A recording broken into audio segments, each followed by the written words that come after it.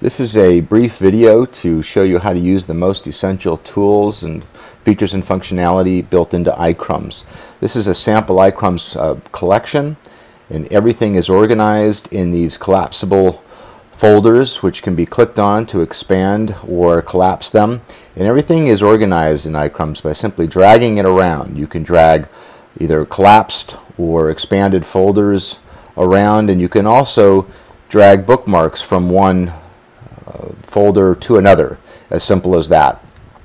And the way that you edit a bookmark when you've already created one is you click on one of these icons. It's called a fave icon to the left of the bookmark, and what that will do is take you into an edit screen that will allow you to edit all of the elements of this metadata. And it won't let you edit the folder field, because what you want to do, you want to use the drag and drop functionality to be able to move a bookmark into a separate folder. The way that you create a bookmark is when you're on a web page that you want to bookmark. I will go to Yahoo, and then I will choose just at random some article here, and then I will show you how to bookmark this.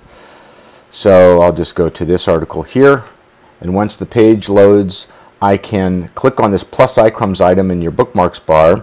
And if you haven't done so already, you should watch the separate video called Creating a Free iCrumz Account, and that will show you how to configure your browser and set up your computer to use iCrumz, which is very simple.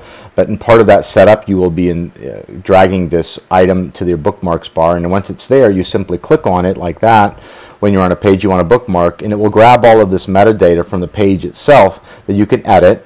We'll just change the title to that. I can click on any one of my existing folders to put the bookmark in that folder, or I can just choose something my own. I'll just create a new folder called New Folder, click the Save button, and then when I go back to my bookmark collection and refresh, you'll see that there's a new bookmark folder on the top left, and it's in a different color, indicating that, okay, here's a new folder that you've created. Where would you like to organize it? And once you move it somewhere else in your collection, then it changes to the normal color here. And that's how you edit a bookmark. That's how you create a bookmark. If you want to delete a bookmark or a bookmark folder, you simply drag it into the trash can. And if you say confirm yes, then it will delete that. I will say cancel it, so I can show you a different way, a different feature, I should say. And that is, if you delete the last bookmark in a folder, it will not only delete that bookmark, but will also delete the folder, and then the folder goes away. And those are some of the most essential ways of using iCrumz.